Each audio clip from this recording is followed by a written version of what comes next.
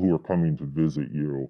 Famous pop stars, Russian oligarchs. They have a private plane that they get in a private vehicle with all tinted blackout windows. Sometimes they have security squads. They'll snap their fingers at them. Very large sense of entitlement where if they approach the desk, they are the only thing that exists to you in that moment. And that's what they came to expect from that level of entering a luxury hotel.